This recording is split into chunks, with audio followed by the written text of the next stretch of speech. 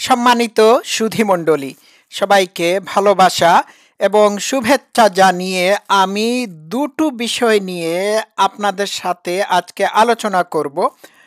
প্রথম যে বিষয়টি নিয়ে আমি আলোচনা করব সেটিকে আমি রাষ্ট্রীয় সন্ত্রাস হিসাবে আখ্যায়িত করে থাকি। এটি রিসেন্টলি ঘটেছে। আপনারা এই সংবাদটি অবশ্যই জানেন। সংবাদটি হলো সিরিয়ার দামেস্কে ইরানের কনসুলেটে হামলা চালিয়েছে ইসরায়েল। এতে 7 জন মানুষ মারা যায়। সিরিয়ার দামেস্কে মেজেহ অঞ্চলে অবস্থিত ইরানের কনসুলেট। পুরো ভবনটি ইসরায়েলি হায়েনারা মাটির সাথে মিশিয়ে দেয়। এটি শুধু আন্তর্জাতিক সব আইন বা কনভেনশনের লঙ্ঘন এমনটি না, এটি ভয়ানক অপরাধ। হ্যাঁ, বিষয়টা বুঝতে পেরেছেন? এটি হচ্ছে রাষ্ট্রীয় সন্ত্রাস। এই দেশটি মধ্যপ্রাচ্যের সকল অঞ্চলে সন্ত্রাস, তারপর ভয়ভীতি, তারপর অশান্তির সৃষ্টি করে রেখেছে। ঠিক আছে, 1948-এর আগ পর্যন্ত এই অঞ্চলটা এতটা অশান্ত ছিল না যতটা অশান্ত হয়ে উঠেছে 1948-এর পর থেকে। বুঝতে পেরেছেন? তো এটি কেন করলো? একটা স্বাধীন সার্বভৌম রাষ্ট্রের ভিতর গিয়ে আক্রমণ করাটা কতটুকু আন্তর্জাতিক আইনের বৈধতা পায় আপনারা বলুন। এটি একটি সন্ত্রাসী রাষ্ট্র। এই রাষ্ট্রটি অবৈধভাবে প্রতিষ্ঠিত হয়েছে। এরা হচ্ছে বহিরাগত দখলদার। এই অঞ্চলের ভূমি সন্তানদেরকে তাদের দেশ থেকে বিতাড়িত করে এইখানে এই হোয়াইট সেটলাররা এসে বসতি স্থাপন করেছে। বুঝতে পেরেছেন? 1948 সালের আগ পর্যন্ত ফিলিস্তিনে ইহুদি ফিলিস্তিনি, খ্রিস্টান ফিলিস্তিনি, মুসলিম ফিলিস্তিনিরা একসাথে শান্তিপূর্ণ উপায়ে যুগের পর যুগ বসবাস করে আসছিল। আজকে কেন এত অশান্তি? একটা দেশের মানুষকে, একটা ভূমি সন্তানদেরকে 1948-এ হঠাৎ করে এসে তাদের ভূমি থেকে বিতাড়িত করে প্রায় 700,000-এর মতো ফিলিস্তিনিদেরকে তাদের বাড়িঘর থেকে বিতাড়িত করে দিয়ে সেই বাড়িঘর তারা দখল করে নেয়। বুঝতে পেরেছেন? এটা ভয়ঙ্কর ব্যাপার। এই অঞ্চলে আরব ইহুদি ফিলিস্তিনি, খ্রিস্টান ফিলিস্তিনি, মুসলিম ফিলিস্তিনিরা একই সাথে শান্তিপূর্ণ উপায়ে বসবাস করে আসছিল। এটি কোনো ঐতিহাসিকভাবে এটা সত্য। বুঝতে পেরেছেন? এই যে সিরিয়ার দামেস্কে ইরানের কনসুলেটে গিয়ে হামলা চালালো, এটি কি আন্তর্জাতিক আইনের পরিপন্থী নয়? অবশ্যই আন্তর্জাতিক আইন পড়ে দেখেন। এই রাষ্ট্রটি সবচেয়ে বেশি আন্তর্জাতিক আইন, মানবাধিকার, শিশু অধিকার এইগুলোকে লঙ্ঘন করে আসছে। আন্তর্জাতিক আইন, জাতিসংঘের সনদ সব কিছুকে বুড়ো আঙ্গুল দেখাচ্ছে। It's a criminal state. বুঝতে পারছেন? তো এই যে কাজটি করলো, এই কাজটি করার ফলশ্রুতিতে এই অঞ্চলে কি হবে? এই অঞ্চলে যুদ্ধ ছড়িয়ে পড়তে পারে, উত্তেজনার সৃষ্টি হতে পারে। বুঝতে পারছেন? একের পর এক সন্ত্রাসী কার্যক্রম চালিয়ে যাচ্ছে। বুঝলেন তো? তো আমি কি বলবো? বলার কি কোনো কিছু আছে? এটাও একটা তাদের কৌশল হতে পারে। তারা চাচ্ছে যে কোনো অবস্থাতেই এই অঞ্চলে যদি যুদ্ধ ছড়িয়ে পড়ে বা অশান্তির সৃষ্টি হয়, তাহলে তারা অব্যাহতভাবে গাজায় যে এথনিক ক্লিনজিং চালিয়ে আসছিল সেটি তারা করতে থাকবে। বুঝতে পেরেছেন? অলরেডি গাজার ফিলিস্তিনিদের 2% পপুলেশন তারা শেষ করে দিয়েছে। নাই 2% পপুলেশন গাজা মানে গাজা থেকে কমিয়ে দিয়েছে। উদ্দেশ্য এথনিক ক্লিনজিং। বুঝলেন তো? ফিলিস্তিনের একজন খ্রিস্টিয়ান পাদ্রি বলেছেন, we won't forgive Israel after the genocide. Christian ফিলিস্তিনি। এটা মাথায় রাখবেন, এটি হচ্ছে ফিলিস্তিনিদের ভূমির লড়াই। এইখানে খ্রিস্টিয়ান ফিলিস্তিনিরা আছে, সেকুলার, নাস্তিক, আস্তিক, মুমিন সবাই আছে। বুঝলেন তো? তো এই যে বর্বরতার চরম সীমা ছাড়িয়ে যাচ্ছে, সে ব্যাপারে কোনো সন্দেহ নাই। জাতিসংঘ অলরেডি বলে দিয়েছে যে তারা জেনোসাইড চালাচ্ছে। তো যে নেতানিয়াহু জেনোসাইডার, যার হাতে 14,000 শিশুর রক্তের দাগ লেগে আছে, সে কোনরূপ মানুষ না, মানুষরূপী জানোয়ার। 14,000 শিশু, বুঝতে পারছেন? তো আমি কি বলবো? বলার তো অনেক কিছু আছে। প্রথম কে হামলা চালিয়েছিল এটা যুক্তি না। প্রথম হামলা চালিয়েছে ইসরায়েল 1948-এ। 1948-এ তারা এই ভূমিকে দখল করে হাজার হাজার মানুষদেরকে তাদের ঘর বাড়ি থেকে বিতাড়িত করে। এরপর গত 75 বছর ধরে তারা ফিলিস্তিনি জনগোষ্ঠীর উপর জেনোসাইড চালিয়ে আসতেছে। বুঝতে পারছেন? 2022-তে পশ্চিম তীরে ঢুকে ফিলিস্তিনি জনগোষ্ঠীর উপর তারা জেনোসাইড চালায়। এই ব্যাপারে তো ওয়েস্টার্ন ওয়ার্ল্ড চুপচাপ ছিল, কোনো কিছু বলে নাই। বলে নাই।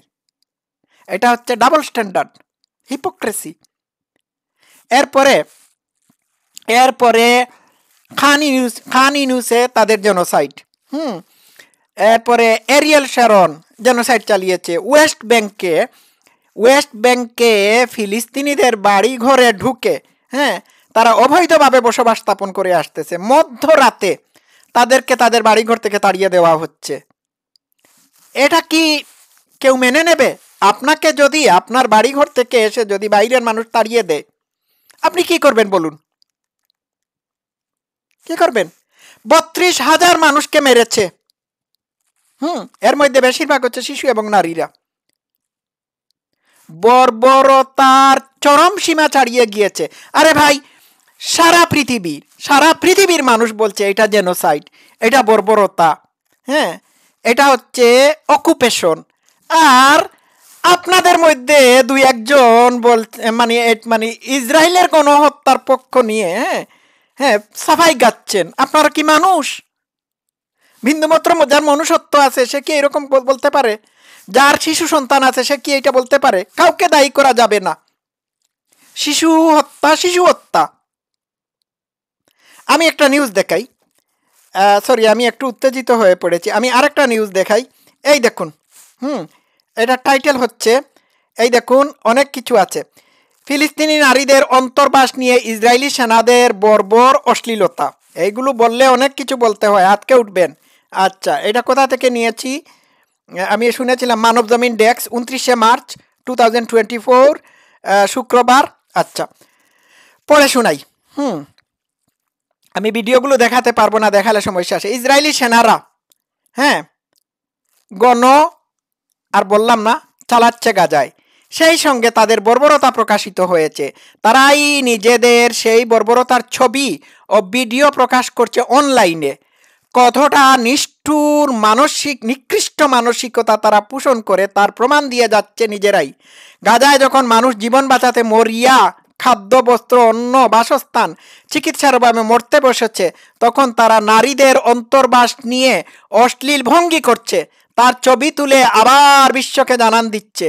বার্তা সংস্থা রয়টার্সের এক প্রতিবেদনে বৃহস্পতিবার এমন সব তথ্য বেরিয়ে এসেছে। এতে বলা হয়েছে, ফিলিস্তিনি নারীদের ঘরে পাওয়া অন্তর্বাস নিয়ে এই অশ্লীলতায় মেতে উঠেছে। একটি ভিডিওতে দেখা গেছে ইসরায়েলি এক সেনা গাজার একটি ঘরে আর্ম চেয়ারে বসে হাসছে। তার এক হাতে বন্দুক, অন্য হাতে সাদা সাটিনের অন্তর্বাস ঝুলছে। জঘন্য, বর্বর, অসভ্য।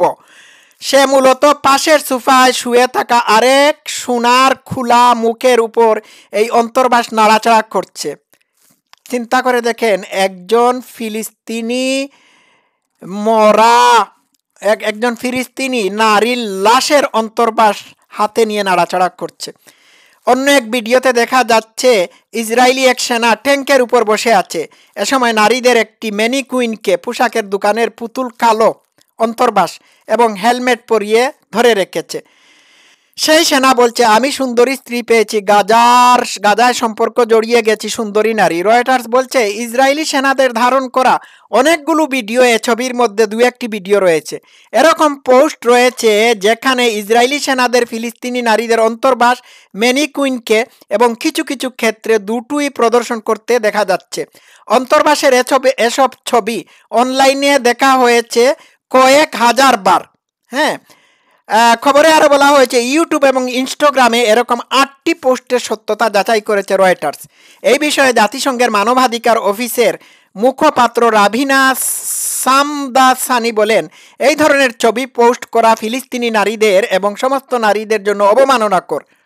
হ্যাঁ, বিষয়টি জানতে ইউটিউব বা ইনস্টাগ্রামে যাচাইকৃত 8টি পোস্টের বিস্তারিত জানতে চেয়ে ইসরায়েলি প্রতিরক্ষা আইডিএফ এর কাছে পাঠিয়েছে রয়টার্স। জবাবে ইসরায়েলি ডিফেন্স ফোর্সের আইডিএফ একজন মুখপাত্র বলেছে, সেনাদের দায়িত্ব পালনের সময় আদেশ এবং প্রত্যাশিত মূল্যবোধ থেকে বিচ্যুত করে এমন সব ঘটনার তদন্ত করা হবে। এগুলো ফালতু, অহরহ হচ্ছে। একই সঙ্গে সামাজিক নেটওয়ার্কগুলোতে আপলোড করা ভিডিওগুলোর বিষয়ে তদন্ত করা হবে। আচ্ছা, এই ধরনের অশ্লীলতা করতেছে। তো এইগুলো আমি আরেকটা ভিডিও ফুটেজে আমি নিজে দেখেছি, একজন ইসরায়েলি সেনা একজন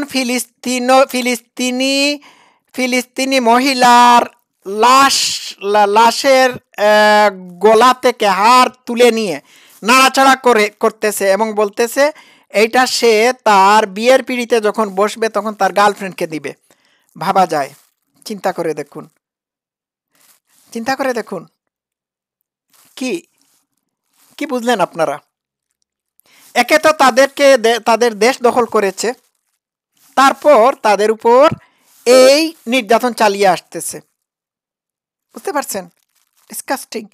আমার খুব কষ্ট হয় জানেন, কিছু কিছু হিন্দুত্ববাদী শুধুমাত্র মুসলিম বিদ্বেষের কারণে এই জেনোসাইড দেখে উল্লাস প্রকাশ করতেছে, এটিকে জাস্টিফাই করতেছে। কিছু কিছু বাংলাদেশের মূর্খ চিন্তক, এরা মুক্ত চিন্তক না, এরাও এটিকে জাস্টিফাই করতেছে। এরা হচ্ছে দালাল, এরা ভারতীয় হিন্দুত্ববাদীদের দালালি করতে গিয়ে এইগুলোকে জাস্টিফাই করে। দে are not really free thinkers হচ্ছেন অভিজিৎ রায় ফিলিস্তিনিদের সংগ্রামের সপক্ষে ছিলেন। উনি ইসরায়েল যে ফিলিস্তিনিদের উপর অমানবিক আচরণ করে আসতেছে, তাদের ভূমি দখল করেছে, এই ব্যাপারে উনি কথা বলেছেন। নেলসন ম্যান্ডেলা ক্লিয়ারলি বলেছেন যে ফিলিস্তিনিদের স্বাধীনতা ছাড়া দক্ষিণ আফ্রিকার স্বাধীনতা মূল্যহীন। বঙ্গবন্ধু শেখ মুজিবুর রহমান, ইন্দিরা গান্ধী, তারপর রবীন্দ্রনাথ ঠাকুর, নোম চমস্কি সহ পৃথিবীর বড় বড় মাপের মানুষ ইসরায়েলের বর্বরতার বিপক্ষে অবস্থান নিয়েছেন। মহাত্মা গান্ধী তো সরাসরি বলে দিয়েছিলেন যে ফিলিস্তিনিদের ভূমি দখল করে এইখানে বহিরাগতরা এসে নিজের রাষ্ট্র বানালে এটি অন্যায় হবে।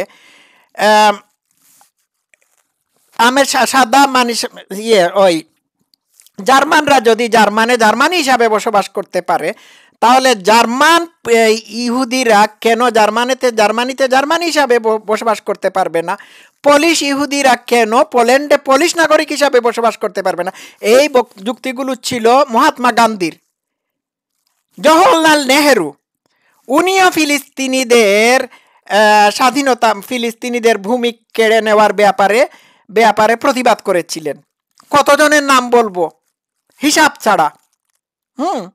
আর কয়টা কয়টা দালাল নাস্তিক আর কিছু হিন্দুত্ববাদীরা ফিলিস্তিনিদের অধিকারের সংগ্রামকে ইয়ে করতেছে, বৃদ্ধাঙ্গুষ্টি দেখাচ্ছে। হিন্দুত্ববাদী মুমিনরা কেন ফিলিস্তিনিদের জেনোসাইডের উপর উল্লাস প্রকাশ করতেছে? কারণ এরা হচ্ছে সাম্প্রদায়িক, এরা মুসলিম বিদ্বেষী। আমাদের সংগ্রাম মুসলমানদের বিরুদ্ধে না, আমাদের সংগ্রাম হিন্দু খ্রিস্টিয়ান ইহুদিদের বিরুদ্ধে না, আমাদের সংগ্রাম হচ্ছে ধর্মান্ধতা, ধর্মের বিরুদ্ধে, বর্বরতার বিরুদ্ধে। যারা দালাল, তারাই ফিলিস্তিনিদের জেনোসাইডের বিরুদ্ধে সোচ্চার না, বরং তারা ফিলিস্তিনিদের কোণঠাসা করার জন্য নানান ধরনের কথাবার্তা বলে থাকে। সরি, আমি রিয়েলি সরি, আমি মানবতাবাদী মানুষ, আমরা মানবতাবাদী মানুষ। আমি বলছি আপনাদেরকে, আমি আমানুদ্দিন, আজকে ফিলিস্তিনিদের উপর যে জেনোসাইড চালাচ্ছে ইসরায়েল, যে জেনোসাইড চালাচ্ছে ইসরায়েল, এই জেনোসাইডের বিরুদ্ধে আমার এখন যে অবস্থান, ঠিক একই রকম অবস্থান হতো যদি ফিলিস্তিনিরা ইসরায়েল দখল করে ইসরায়েলের মানুষের উপর এই কোনো জেনোসাইড চালাতো। আমি এটার প্রতিবাদ করতাম। বুঝতে পারছেন? আমাদের অবস্থান মানবতার সপক্ষে। ঠিক আছে, এখানে কেউ কাউকে দায়ী করা যাবে না যে অমুক তারিখ অমুক দিন তাদের উপর অ্যাটাক করেছিল যার কারণে এইটা হয়েছে। অমুক দিন অমুক তারিখ, history doesn't begin start from অমুক দিন অমুক তারিখ। এইটা অনেক আগেই হয়েছে, অনবরত তাদের উপর আক্রমণ করা হচ্ছে। এরপরেও আমরা এটা নিন্দা করেছি, আমি নিন্দা করেছি ব্যক্তিগতভাবে। আমি আমার ফেসবুকে স্ট্যাটাস দিয়েছি, কিন্তু it is gone too far. এই ক্রিমিনালদেরকে আইনের আওতায় নিয়ে আসতে হবে। Free Palestine. Thank you.